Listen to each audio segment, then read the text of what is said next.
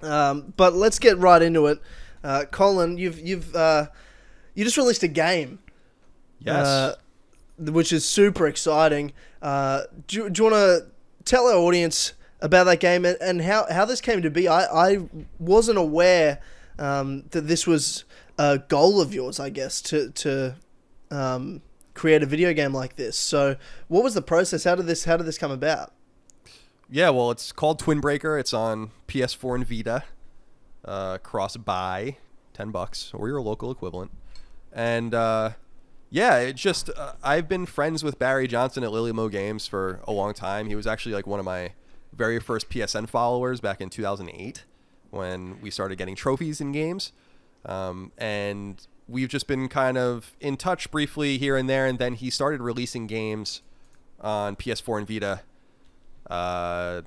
in 2018, I guess. And so he just kind of hit me up, and we just ended up collaborating and working together. And yeah, I kind of wanted to get involved with him, and he kind of wanted to get involved with me. And I thought that I could bring the writing and maybe some design not chops. He's actually a great designer. That's not what I want to say. Some design philosophies that his games were missing, and some marketing, because it's hard to get attention on any of these small downloadable games. And then he could design and create and program these games, and we would have a really good collaboration together. So it wasn't necessarily a goal that I always held inside, but I knew that once the opportunity presented itself, it was something that I really wanted to do. Mm. And it's just launched. How do you feel now that it's kind of out there in the world? Because it's a different feeling, like marketing something, and then when it's finally out, and you have that feeling, you're confident, you know it's good, but then to have that in the world, and it seemed like, from what I've seen, a really good response to it. How does that make you feel?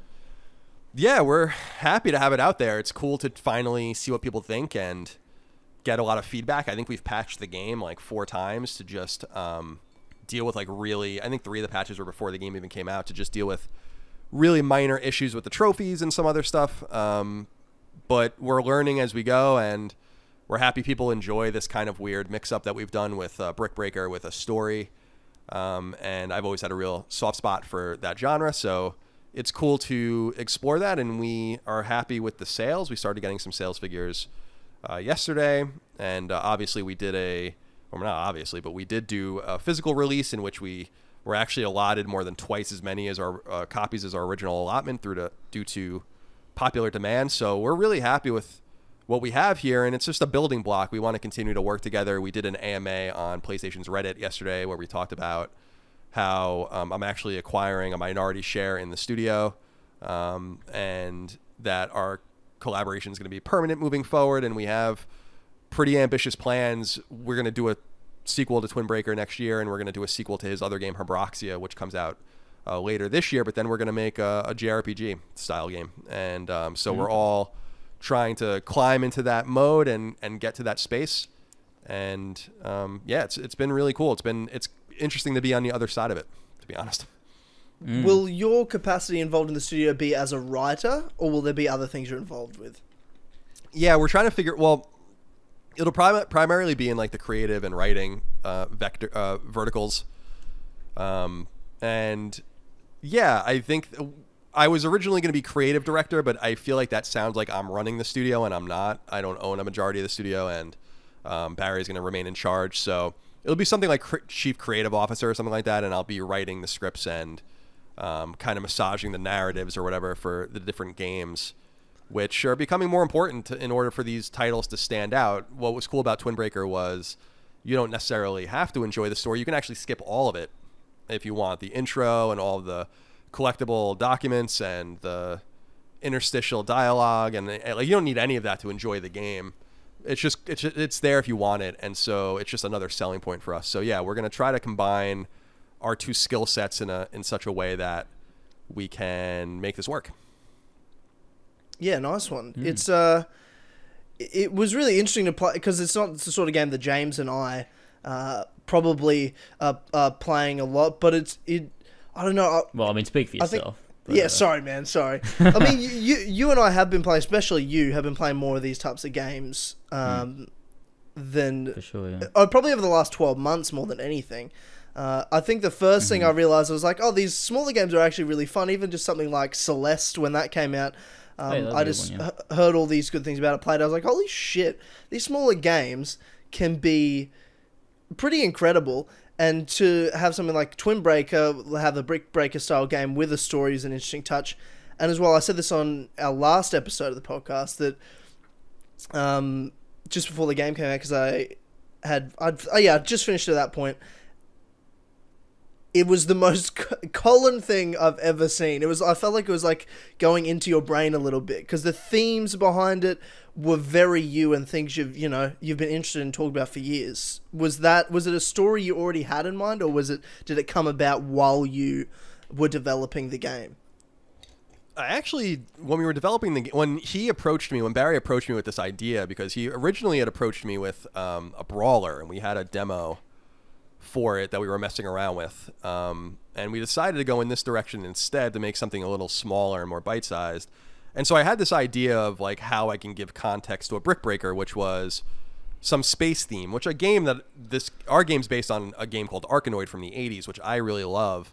And there are little interstitial story scenes, not very much, but in that game, and it takes place in space, and you're like a spaceship and shit. So I knew I wanted to have something like that, but basically the bricks in the game are pieces of lost spaceships, and I knew that I wanted to do that. And then I kind of locked in later on the political ramifications of how this all happened on Earth, and it does play out the way I wish the future would go in some way, not with World War III, which is what the game revolves around, but in terms of a peaceful and neutral United States that looks towards the stars instead of looking towards fighting others. And kind of the game's themes are supposed to be anti-war, and I don't know if that comes through or not, but that's something that I wanted to put out there, is like, look at these amazing investments we've put in the game into space travel and finding other habitable planets, because everyone's fighting and killing each other here, and look what we can do if we just work together.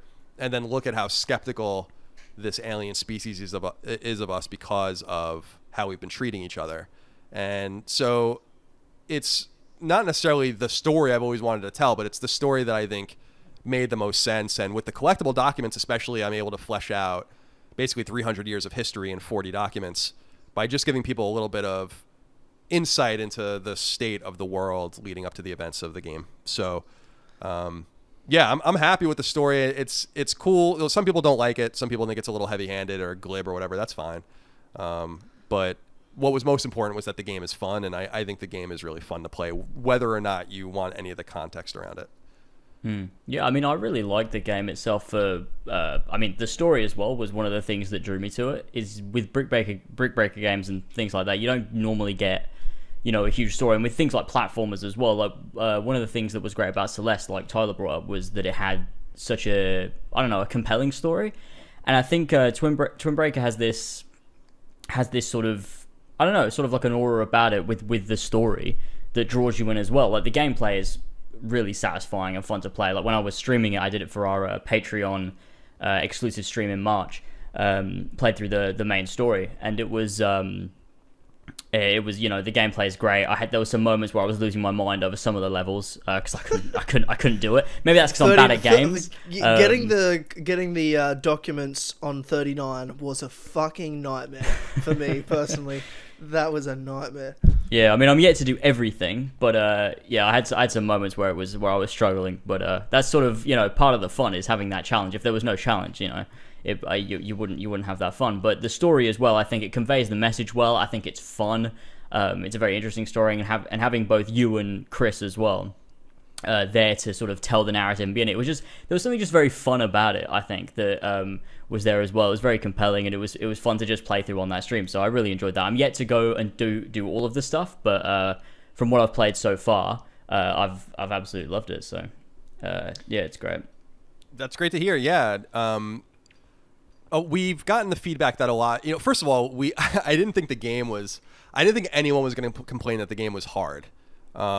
And that just comes from, that's our own ignorance. We've played the game so much in making it that we just lost sight of the fact that people don't know how to play it. Like the 4 paddles really blew a lot of people's minds, and oh my god, that drove me insane. And it is hard, but like in a good way. In a good way. Yeah, like it's just funny. Like that's something we definitely need to check for the next time, is to have more people play the game, so we have more of an anticipation of what people are going to say about it, because very few people played it outside of us, and so it's interesting to hear how difficult it is for some people, and also that some people don't like that it's very RNG heavy in terms of getting items and getting the high scores and stuff, which we understand, although we don't really know that there's an elegant solution around that. And I kind of like that it's RNG heavy. It randomly gives you shit, and like gives you that, at least what we wanted is like give you that feeling of excitement and like completion or whatever. So like level 39, if you're having trouble with that stage, like all you need to do is get like a heavy ball probably, and or playing on New Game Plus will be probably even better, because the blocks are there's more blocks, and there's a better chance of getting a higher score and all of that, and of course like trying to buffer your score with the 2x multiplier and using the shootable paddles to just get 10 or 20 points per shot by hitting the ball with it and shooting the scarabs, which is really valuable and stuff. Like there's just ways around it. So we think that some people also, like, I'm going to do a Let's Play of it soon, maybe this week, and the game can be played like really elegantly. It's really fun when you and I'm not like one of the great players of it either. Like I've seen some people play it in such an elegant way, and that's another fun thing about it. In putting, you hear this from developers all the time, but in putting the game out there, you learn that it's going to be played and enjoyed and experienced in ways you never really thought, which is cool. Yeah, well, I think the thing about it being hard is why it's good. I think James would agree with me. We both love the fact that I was going to say, we love ripping our fucking hair out with games. It's a reason, I know you're not a big fan of it, but the reason we love Kingdom Hearts so much is because, especially if you're doing like the data battles, you're going to rip your fucking hair out. That's like the love of it when you do you're get it. You're sitting there for like 10 hours doing the same thing over and over and over again. And then when you get it, you get this massive sense of satisfaction. And obviously, Twin Breaker's not that hard. But you get like, I think like talking about like the drops and how it's RNG based, I think it works because the main like gameplay is the point of it. And so you like if you had like a way that you would know like when you were getting all these upgrades, all these bonuses or whatever, I don't think it will work as well, because like you're relying on your skill and knowing exactly how the base gameplay works. And then if you get these bonuses, then great, like that'll help you out. But I think how it works is probably for the best. I think that works well, and then it adds to that challenge as well. So, but personally, I mean, I love a challenge. So when I was on those hard levels, I was loving it because I was ripping my hair out over it, going insane. But at the same time, it was great because I absolutely love that sort of challenging games. It's something you don't get a lot in these big mainline AAA titles like that you're getting from like, I don't know, Sony or something. But when you get these, these smaller games or these more obscure games or something, you get this challenge, and it's something that you miss a lot, and I absolutely love it. So that was something I loved about Twin Breaker, I think. Yeah, one of the solutions we were thinking about for the sequel that was from a fan of the game was like, why not have like set power-ups that appeared on every stage, but the block would be randomized. And to your point, I'm like, I hate that solution. I actually think that the RNG is a better way to do it and just keeps it more exciting and more interesting. And yeah, the reason that we locked the collectibles behind A ranks and not S ranks was because we knew that some people would get frustrated. And the other reason that we did that was because, well, with the trophies, like to get the platinum trophy, you need to do a bunch of stuff, but you need to get all the stages A ranked, but only half of them S ranked. So I wanted to kind of keep things like that for the people that might get frustrated. But again, we didn't anticipate that so many people would find it so hard. Although I think that, to your point, I think a lot of people like the games being that hard. So, I mean, I know I do. So yeah, I think I found it easier to get the S ranks, the 20 S ranks, not on New Game Plus, because it was more about like doing it quickly. So you needed to break the blocks quickly and hope you got like a heavy ball or the fireball or something like that. That's what I found the quickest when getting all the collectibles and stuff. I was like, I'm not doing this on New Game Plus, because you almost need to do it really fast.